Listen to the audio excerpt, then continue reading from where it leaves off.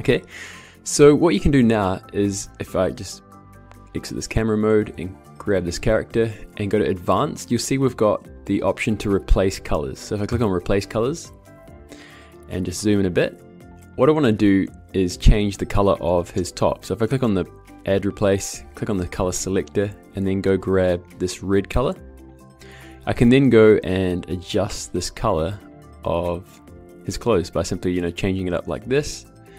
Maybe you want to make it blue or a pink. You can really play around with it and make, a really nice looking character. And you can adjust the tolerance so that, depending on the color that's selected, you can have a less of an effect. But let's say you also want to go through and add another color replacement and change that yellow, and maybe make it green. Yeah, you can really play around with it and have a lot of fun with this. And again, adjust the tolerance. You can also adjust the brightness and saturation.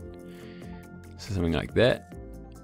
And let's go and add another color replacement, and maybe we'll adjust maybe this back bit. So I'm going to select the color selector and maybe make this green color.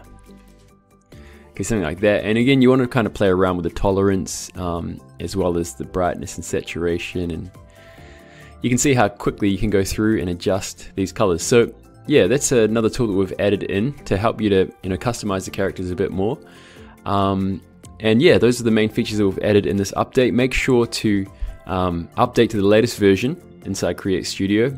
And yeah, if you like this video, give it a like, and we really appreciate it if you could add a review as well, either to Trustpilot or Capterra. It really helps us with our business. So yeah, thanks again for checking out this video. Hope you enjoy this update and have a great day.